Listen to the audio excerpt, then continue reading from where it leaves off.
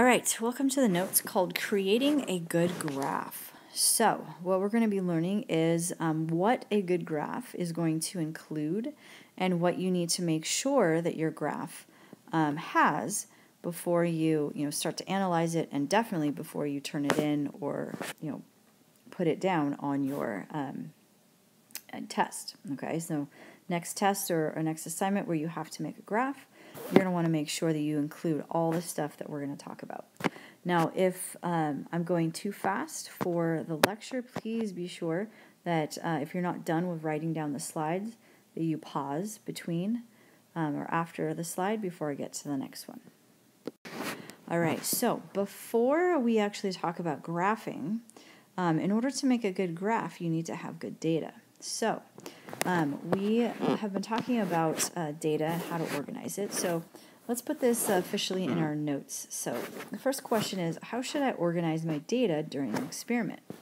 Well, scientists, when they design an experiment, they're going to look for a cause and effect relationship between the independent and the dependent variable, right? Remember, the independent variable is the variable that stands alone and is not changed by any other variables that you're trying to measure. Now, a dependent variable is the variable that depends on other factors. So if you remember in one of the activities that we did, we said that volume is the independent variable, right?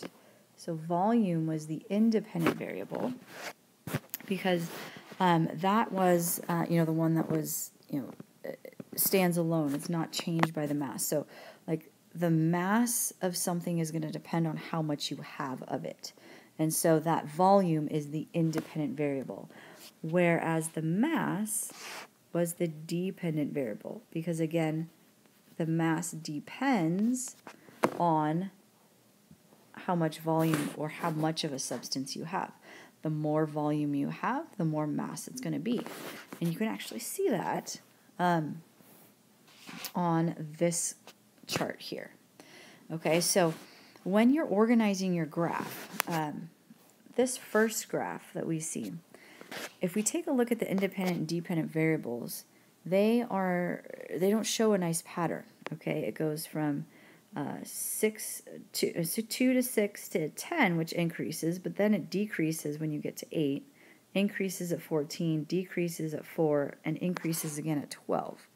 Okay, so there's not a clear relationship between volume and mass. Okay, it's not clear in this one. But in the second one, if we organize the same data instead of by group number, okay, so if we ignore group number and we actually organize it by our independent variable, which is volume, we can see that as volume increases, so does mass. Mass also increases. So we can see that there is a clear relationship, right, in this second data table. All right, there's a clear relationship between volume and mass. And so when you are creating data tables, be sure that you are always organizing it by your independent variable. Okay, so organize it by the independent variable so that you can easily see any relationships that are apparent during the experiment. All right, so if you're not done with this slide, please pause before you go on to the next. All right, so after you organize your data well, then you need to figure out what kind of graph to choose. So scientists use graphs to clearly illustrate whether or not there's a relationship between the variables. So we saw in the mass and volume of the last slide that there was a clear relationship between mass and volume. As volume increases, mass increases. So what's the best way, okay, to illustrate this? What kind of graph should we use? Well, for most cases, okay, you're going to use what's called a scatter plot. Okay, think lines and dots. All right. So most of the time, you're going to be using a line graph or scatter plot. You can use a bar graph, but here are two important.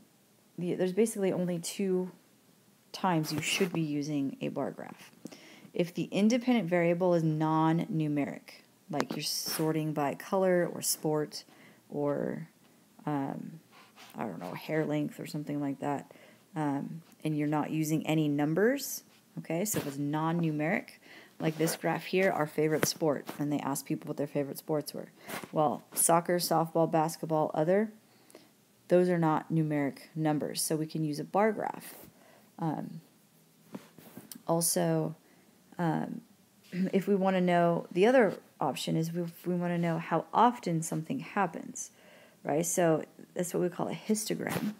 And this one right here is showing the frequency of the height of black cherry trees. Okay, so you know, here we do have numbers on the independent variable, the x-axis, but it is very discrete. So every time we saw a cherry tree that was 60 feet in length, we would count it. Okay, every time it was about 90 feet in length, you'd count it. So this is kind of just gives you a frequency of what's happening. Okay, but in the previous example where we had mass and volume, okay, it's actually better to use a scatter plot so that you can definitely see. So this is an example, this one right here is an example of a scatter plot. All right, so you can see volume was our independent and mass is our dependent, and we can see that we have a kind of a nice straight line, not super straight, but if we did a best fit line, we could see that it trends upwards. So as mass increases, or I'm sorry, as volume increases, mass also increases, and we can see that clearly on this scatter plot. Okay, so this one is also an example of a scatter plot. These ones, the dots aren't exactly lined up, okay, but we can, you know, maybe kind of do a best fit line, all right, to kind of get as many dots as we can, and we can see that, yeah, maybe there might be a slight relationship between leg length and sprint time. All right, it's not as tight as this example here with the mass and volume, but some could argue that there would be some kind of relationship. In either case, we're using the right kind of graph to represent our data. So if we have numbers for both the independent and dependent variables, okay, so time and length are both number measurements, we're going to be using the scatter plot. If we don't have numeric numbers for one of them, like here we had the soccer ball, softball, basketball, or if you had colors or something like that, then we would definitely use a bar graph. All right, so if you haven't finished jotting down these notes, please pause now. All right, so we've organized our data. We've chosen what kind of graph we're going to make, whether it's a bar graph or a scatter plot. And now we need to set that up. All right, so the first thing you want to do is on your paper is to draw an x and a y axis.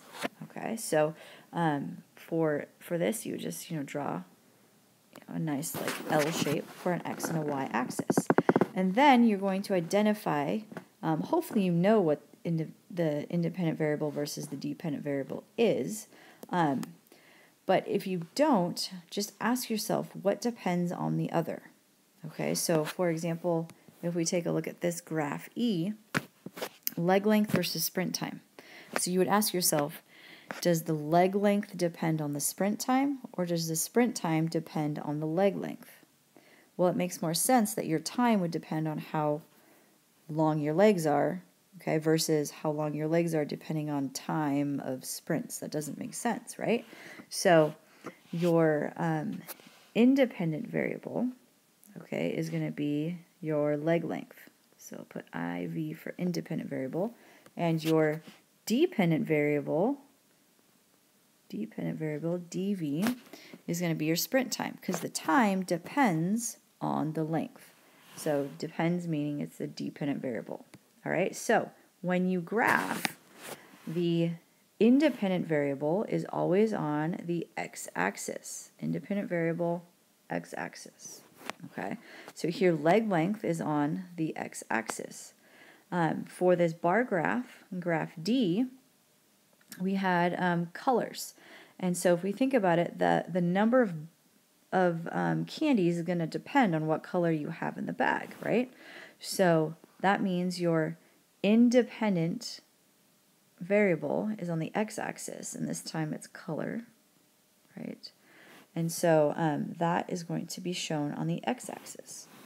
Now, on the y-axis is your dependent variable. So over here in graph E, we said time was dependent on your leg length. So that means your y-axis is going to be your dependent variable, and we're going to put time there. And for graph D, we said that the number of candies depends on the color. And so again, the number of candies is on the y-axis here. Okay, so your y-axis is for your dependent variable.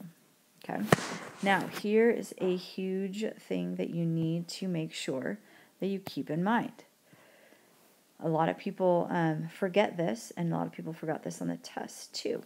Okay, your labels must include the name of the axis and the unit, right? So, for example, in graph E, the name of the x-axis is leg length, and the unit is centimeters. You need both. All right, for the y-axis, the name is sprint time, and the unit is seconds. Okay, because if you don't put the seconds and you just put time, are you talking about minutes, hours, days, right? So you need to make sure that you put the units down. All right. Now for a bar graph where there is no measurement, okay, so I would suggest you put color, and then your unit would be which color. Each of these individual colors would kind of be like a unit on that particular axis. All right, and here we've got a number of candies, so we're going to have numbers there. All right, and numbers of candies are very discrete. We just call it number of candies, so that works. Okay, so please, please, please don't forget your name and the unit. All right, so you can pause it now if you're still writing the notes. All right, so once you've drawn your x and y axis and you've labeled them with a name for each variable, the independent and dependent variable, and you put down the unit for your variables, now you can number your x-axis, okay, and your y-axis. You can number them if, for example, it's a scatter plot, okay, and then you could also number it if one of your axes on your bar graph, one of the axes should be numbers, and so you could number them as well. So here's something to remember about numbering. When you number your axis, make sure you use appropriate scaling. This is key. If you have a small range of numbers, you want to make sure your scale is not too big, okay, so that all of your data is kind of like really, really low. So like, for example, this bar graph here, is probably not the best scale to use, because look, all of these little numbers, you can't even tell what they are, right? So the scaling going by 20,000s each time, 20,000, 40,000, 60,000, 80,000, 100,000, probably wasn't such a smart idea. Perhaps they went by 10,000s or even 5,000s, so that we can actually kind of, see clearly these, smaller measurements here. Okay, so make sure that you use appropriate scaling. If you need to, then use decimal intervals if needed. So like if you've got, all of your data falls between 0 and 3.0, on your graph, you may be going by 0.5s, okay, or maybe even by 0.1s, all right, depending on how big of a graph you want to make. But make sure that you use appropriate scaling. And then most of the time, graphs, can start at 0, 0, but they don't have to. All right. So on the left here, we see two different graphs. They actually give the same information. Average SAT of incoming freshmen. This graph starts at 0. This graph starts at 1600. All right. And so we can see that, it's not super necessary to start at 0. You could start at 1600 because there's nothing really less than that. So for your graphs, not necessarily always start at 0, 0. And then last but not least, make sure that you're not misleading your audience by choosing the wrong scale. Okay, so between these two graphs here, all right, it may mislead the audience saying, oh my gosh, college A, the average SAT is so much lower than college D. Okay, but if you actually look at the numbers, okay, this one is about 1,700 and this one's 2,400. That's only a difference of 700. So that's not that much when you're talking about thousands and thousands of points on the SAT, right? So don't mislead your audience when choosing your scale. All right, so if you are not done with this slide, please pause now to finish up. All right, so in our graph, we have good data. We have chosen what kind of graph we're going to use. We have put down our x and y axes. We have the units and the name for our x and y axes. We have put the scaling down. We know it's right, and it's a good scale rather than making it too big or too small. And so now we are actually ready to plot our points. So the next part of making a good graph is plotting your points. And there's just a few reminders for you. Be sure you are accurate in plotting your points. Making sure that, you're looking at the right scale, or the right axes for each number and not plotting the inverse. So, if you've got your x value as 3.0 and your y value as 10, right? If you're looking on your x and y graph, that looks like that looked like a x as well. So x and y graph, you want to make sure that your x value, right, is the correct here, and you're looking at your y value on this part of the scale and not flip-flopping them, right? So if you put 10 over here for 10x and only 3y, your dot may be here.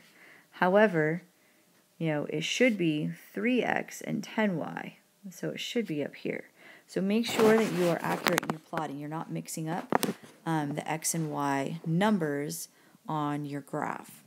And then just slow down and double check yourself. You can even, if you are looking at your graph and one of the dots seems really off compared to the others, it probably is. So just recheck the data, because you either graphed it wrong or there's actual experimental data. And either could be the case, but just make sure it's not your graphing that's wrong. Because plotting the wrong points on a graph will lead to the wrong analysis of data, and then it will lead to you probably crying like a baby like this guy here. Oh man, I didn't graph it right, so I got the answers wrong. Okay, so don't let this guy be you. Make sure that you slow down and you are meticulous about how you're plotting your points. All right, so if you still need to write, please pause now. Okay, last but not least, this is the very, very last thing you need to make sure that you will have on your graph is a title. Lots and lots and lots of people always forget the title. Please don't forget the title. The title is very important, because if you have a lot of graphs in a scientific paper that you're writing, or even in a big lab analysis that you're doing, you want to make sure that you label what your graph is, you title it, because you're probably going to have more than one graph for all the different tests that you're doing. And if you don't label it, then they're not going to know which one goes with what data. So the title is super important. Always be sure you title your graph. Your title needs to include both variables. Okay, so make sure you include both variables in your title. So for example, this is a graph about automobile speed and the average cost of a ticket.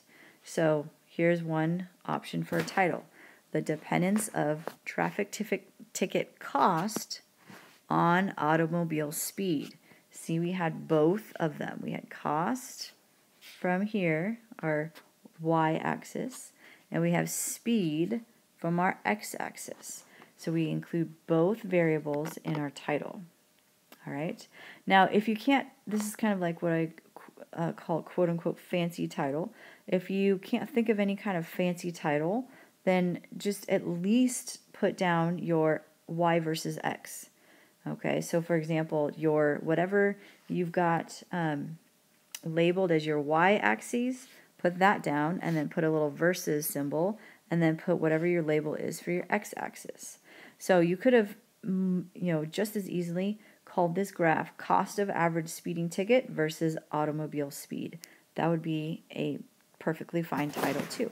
It's telling you the two different variables that were measured in this data. All right, so please, please, please don't forget the title of your graph. All right, so this is the last slide, so if you're not done, just pause it now before it ends. And if you are done, then that's fabulous. We'll see you next time.